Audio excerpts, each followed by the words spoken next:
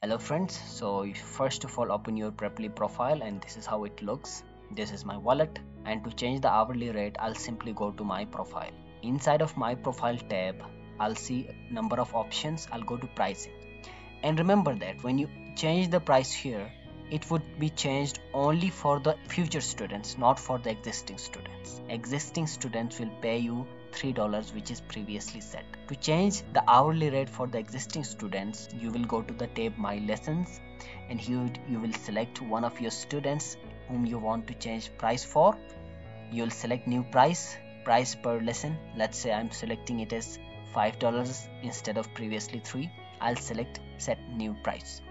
Here this would be updated only if your student agrees to pay you this much dollars, and there should not be any prepared classes.